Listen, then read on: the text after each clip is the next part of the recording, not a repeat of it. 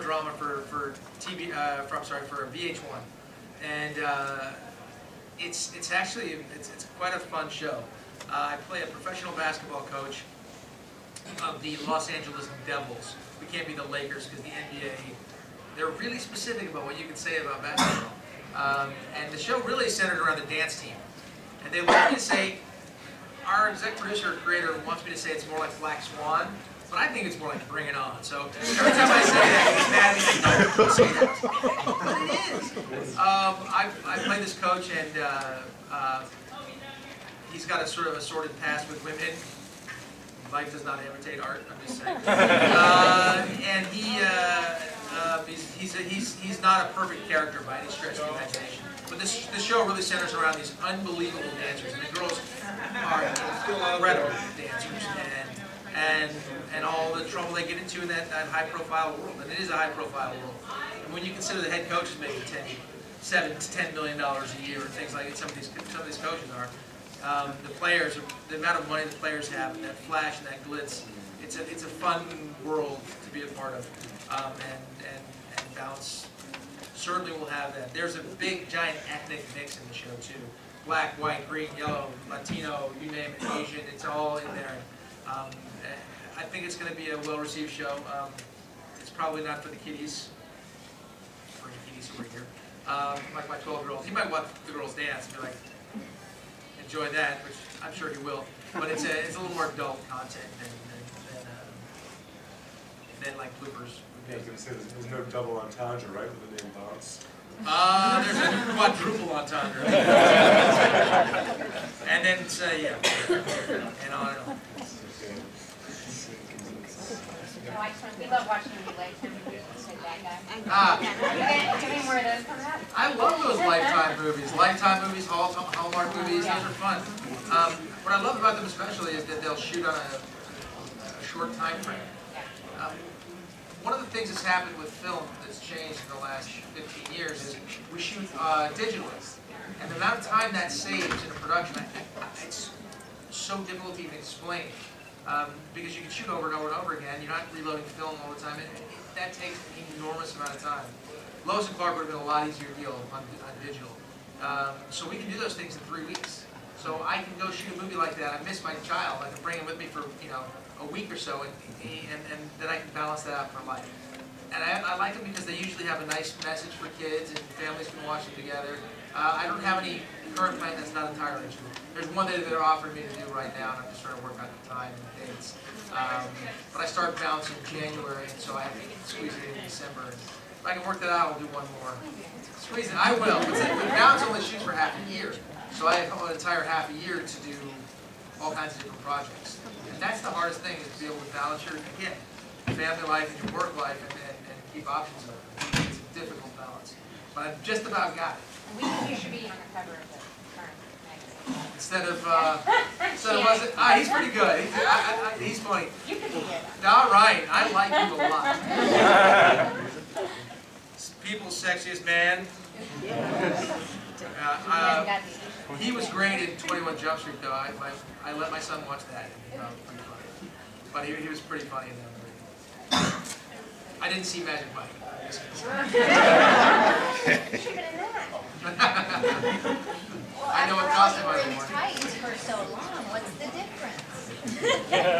Well, there is a little difference. Hi.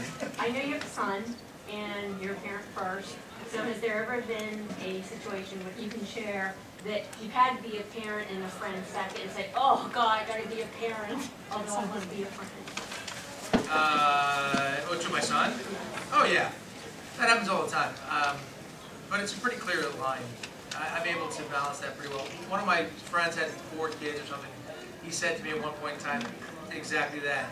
You know, it's great to be, he's my favorite person to hang around with, and we can run around. But he said, you know, be careful that you're not just, you can't just be a friend. You need to be the parent. There was a time where I had to sort of force that on myself, but it's become really organic over the last few years. So now it's not that difficult. I mean, when they do something wrong, it's not really that bad. You know, you should punish them. Boy, that's hard sometimes. They'll do something and you want to laugh instead of punish them. I will laugh, then punish him. Then apologize apologize for laughing. And punish him again. It's a hard thing. But I had a great father. My father, he's actually my stepfather, but he stepped into my life when I was 4. And I recall him, there's some similar things that I do parenting that he did that were very important to me. One of the biggest being when I did get in trouble, and he would raise his voice or punish me or do something, and I would go into my room and sulk. I actually cleaned my room when I got everything would be just right. And he'd come in and I'd be sitting there, and I'd do something with that energy. But then he'd discuss it with me afterward in a very calm, very loving, nurturing way. And I do that with my son all the time. So after there's an event or something happens, that discussion time afterwards is the key. But it's become organic with me now to be a parent, lay down the law. Oh, I do all kinds of stuff with him. When I'm away, we'll play World of Warcraft together for like an hour and a half every day. That's how I hang out with him. We're talking to each other, and I feel like I'm there with him. That's how I started playing that game. Wasted a lot of my life playing that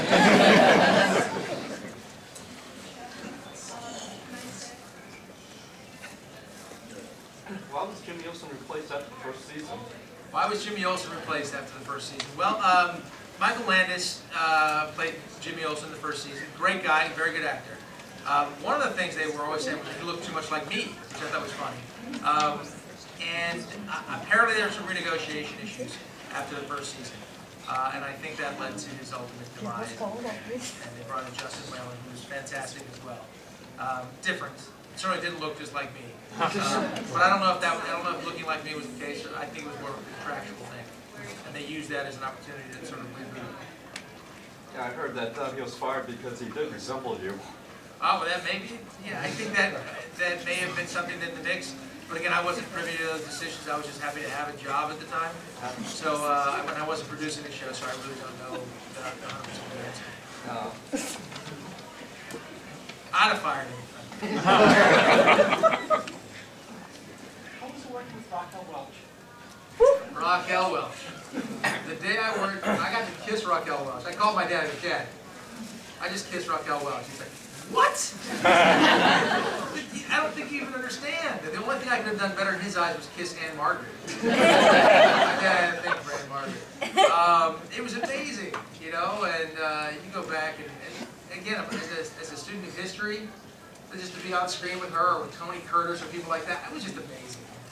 So I had such great respect for them. It was fun. It was fun kissing Raquel Welch. It's off-lived. I'm just going to say that. In case you were wondering.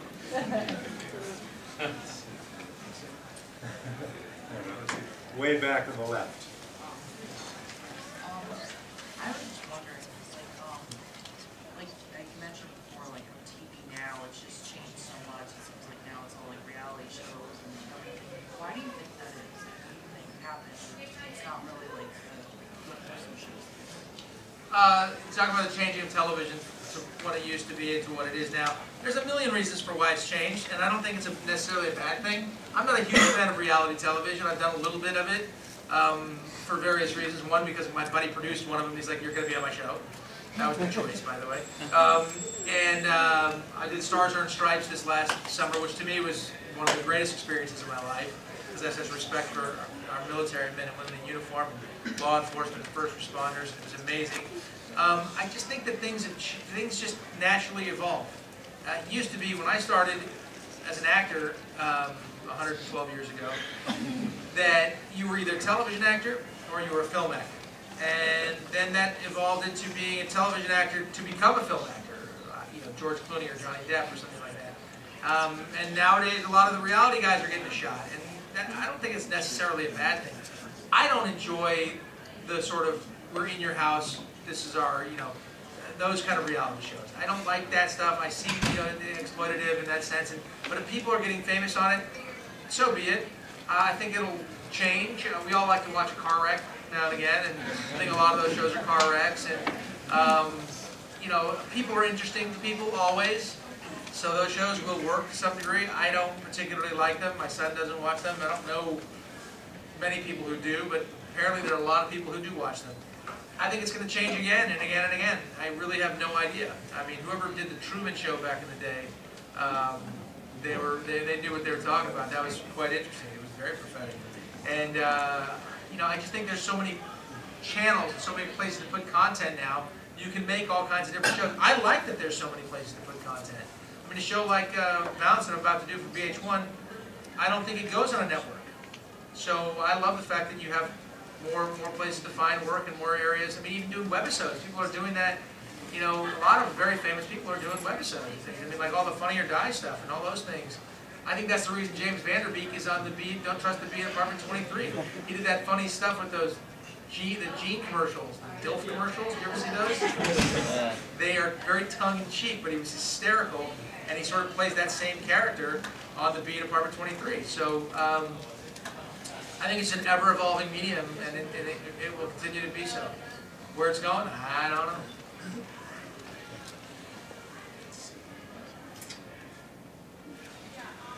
Dean, when you were working on Lois and Clark, were you or the crew looking at any of the comics? Were you drawing on any of the comics, or was that or did you consciously distance yourself from the Superman comics, or did you go back and look at the classic stories? I mean, my classic story is Crisis on Infinite Earths, which came before the show, about 5 years before the show. Like, which Superman did you look at? Well, DC Comics was working hand in hand with us when we were doing the show, and I know our writers group was constantly looking at different guys to bring in and different villains from past comic episodes and so on and so forth. I mean, even marrying Lois and Clark, we sort of did that in concert with DC Comics. And, I wrote 2 of the episodes. One of them we used the Toy Man, and so you pull from different things, and the other one we just sort of made up. But there was a lot of working going on between us and DC, and they were there a lot. They'd come down, and we had a real nice partnership. So we were certainly having discussions the whole time. I was pushing, we were going to do a 5th season. It ended in the 4th season, and ended sort of unceremoniously with this baby being delivered, and that was it. There was never any answer. There was supposed to be a whole 5th season. We were going to do a 5th season. Terry got pregnant and wasn't able to work, and that's what was the final plug puller. They could have gotten creative and turned her into somebody else, like the soap operas do, or done something, or had her be pregnant. I wanted them to have kids, because I wanted to sort of rewrite what happens if a Kryptonian and an Earth person have kids. And, we make the rules. So I wanted to sort of start breaking new ground, but there was a lot of pushback on that, and they were pushed back. In fact, they got married. People thought that ruined the show, and I disagree. I think it would have been a lot more fun had we been able to go through a 5th season, had kids, do a whole thing, and make up the rules. Kids growing, one day they're 6, the next day they're 14, the next day they're flying. I think it'd be fun. But we worked a lot with them. Yeah, that's interesting. I think I recall that it was due to the show that the wedding between Lois and Clark took place in the comics, right? Well, they're, chicken and the egg, who knows? Yeah, I think they were doing it together. Yeah, and as you were saying, it's been almost 75 years, I think, just about Superman's been around. And how long has it been that there's the love triangle? It's not really a triangle. And it's the unrequited love. They pushed that forever and want that to be the case. Yeah, but we've never really seen what would happen if they did have a child. And that would have been neat, actually. That would have been Smallville, and I would have got the spin-off rights. I was that close. And actually, did they sort of do that in one of the Superman movies? Which, where they had the kid? They started to, yeah. They started to. But that was the last film. They also had another man raising Superman's child, which I wasn't a big fan of. So they started having that a little bit happen in the film, which I thought was fun. And that's interesting. And that could have, we could have gone that direction, which I thought would have been a lot of fun. That was a shoot-off, basically, from your series. It very well could have been. I'm not going to say where the germ of the idea came from, because I wasn't involved, but it very well could have been. Someone hasn't. Buddy, does it surprise you at all that 19 years after Lois and Clark first premiered? Holy smokes! Bite your tongue. But there are still fan fictions being written, still groups getting together, discussing the episodes. getting together, watching episodes together, not because it's Superman, but because it's Lois and Clark. That's an ultimate compliment. I think that's amazing and fantastic. And I hope that because it's aired on Hub and stuff like that now, more people will get interested in stuff like that. It's amazing to be part of a show that people are talking about 19 years after it aired, premiered. It's amazing, and it's great. It's a whole other generation or two of people. So I think it's great, and I hope that continues. But yeah, thanks for putting that in perspective. I hate to be the supervillain, but it's about 3:50 and... All right. Well, let's get another one, the last one. Oh, that was a pretty good one to end it on. So you get to pick the last one. How about the gentleman at the far back? I love Christmas Rush. What was it like working with Eric Roberts? Eric, I've done like 2 or 3 films now with Eric Roberts. That was great fun. Christmas Rush was shot in Winnipeg, and they've since renamed it one time called Breakaway, which is interesting, and I have no control over that. Eric's great. Eric's a really nice guy. And here's the guy who he was the guy. I mean, he was the guy. He had his real shot. He'll tell you he got involved in drugs and alcohol and some problems, and that just brought him down. Still has tremendous talent, great instincts as an actor. I worked with him not very long ago. I'm Bird Notice, we did something together, which was fun. And he's just a great guy, and he's a very humble guy. And after being in the position he was in, you know, you get a shot, you get one big shot in Hollywood. He had that shot, he was the guy, and it's a tough fall from grace. But I think he's picked himself up very well and redeemed himself quite a bit. And he's in a better place in his life than he certainly was back then. I'll work with Eric anytime, anytime. He's a great guy and a really fun actor to work on screen with because he's so talented. He doesn't like when you throw curveballs at him too much, though. So keep that in mind. Any other questions? You can please go to Mr. Cain's table, and thank you so much.